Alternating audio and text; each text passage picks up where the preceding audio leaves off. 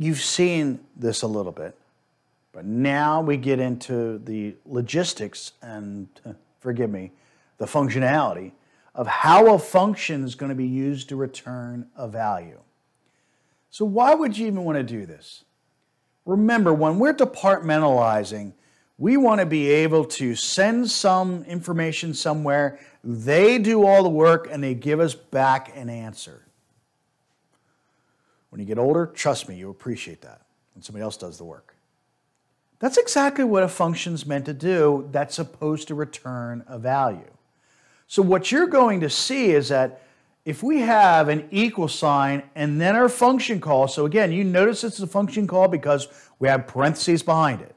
Now, by the way, it can be an empty set of parentheses, could be parentheses that have other parameters passing into it. For right now, the logistics doesn't matter if we're worried about what's inside parentheses or not. I'm just worried about the overall logistics of how this is going to work. As you may recall, whenever we see the equal sign, the right-hand side is going to be done first.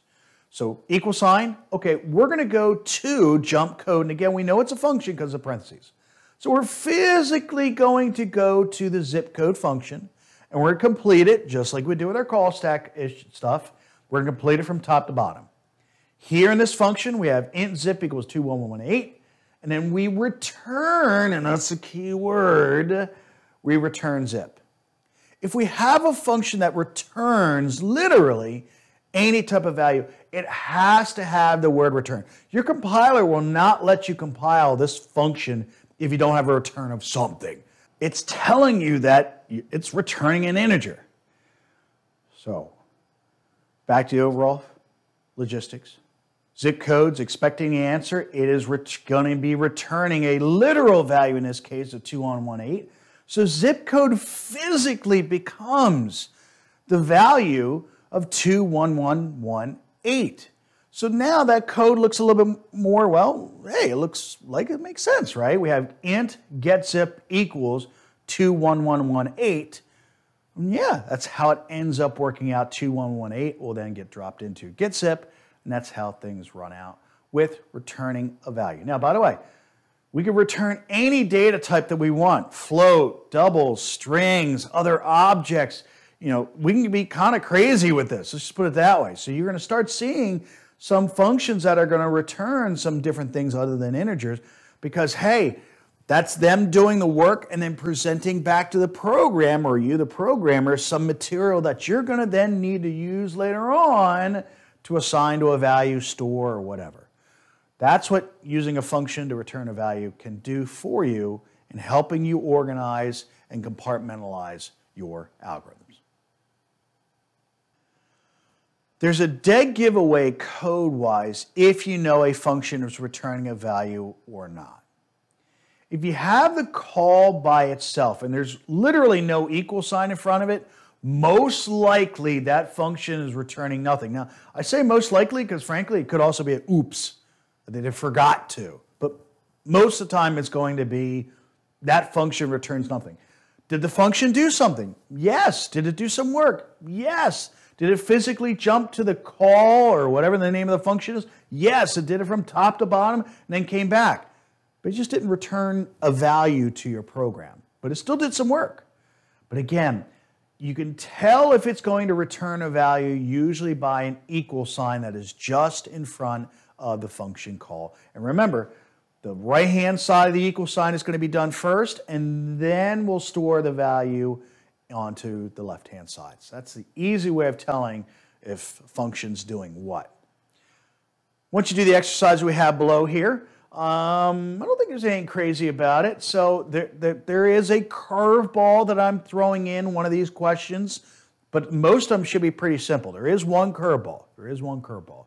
Other than that, let's go over that here in a moment, and yeah, we'll do that. Get to work.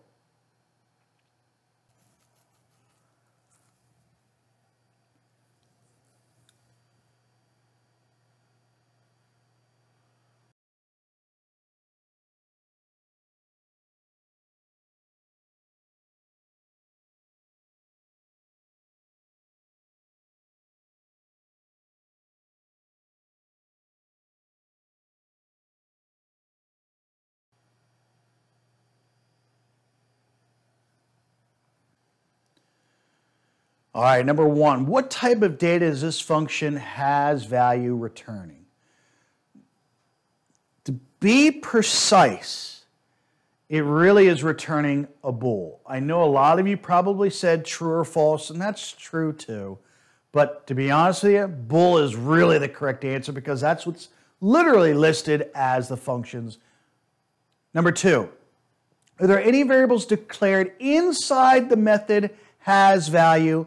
And that's where I said be careful because there's a curveball. Now, by the way, a lot of you, which understandably so, you're going to look at the squiggly braces, and you're looking between, well, really, there's nothing exactly being set. That's a comparison, so no, there's no variables that are being declared inside the function.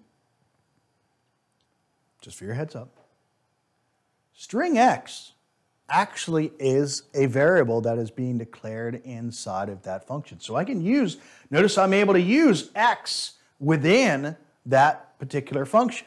And there is going to be a value of X that is transferred literally, well, it's Lupoli in this case, literally going to be transferred into string, and then we're going to use that for the rest of the program. Well, sorry, the rest of that function. Let me apologize for that, okay? So number two was the curveball on this one. If you didn't get it, not a big deal. The rest of them you better get. Number three, what possible values could be returned from has value? And that is going to be yes, that is going to be true and false. Number four, how many possible values can has value return? That's going to be 2. And by the way, that's only because this is a Boolean. Boolean only has 2 values that we can return. If this function was a float or an integer, the amount of variables that we could use, or sorry, the values that could be returned is almost infinite. So notice that's why I'm doing that with the Boolean. How many values will be or will has value return is 1. Now, by the way, that might be different than some other programming languages that you've dealt with before. Like in Python, you can return multiple values in one line. Here in C++, it's just 1, and that's it. So just a heads up on that. And then in reality, what type of function has value? That is going to be a predicate function.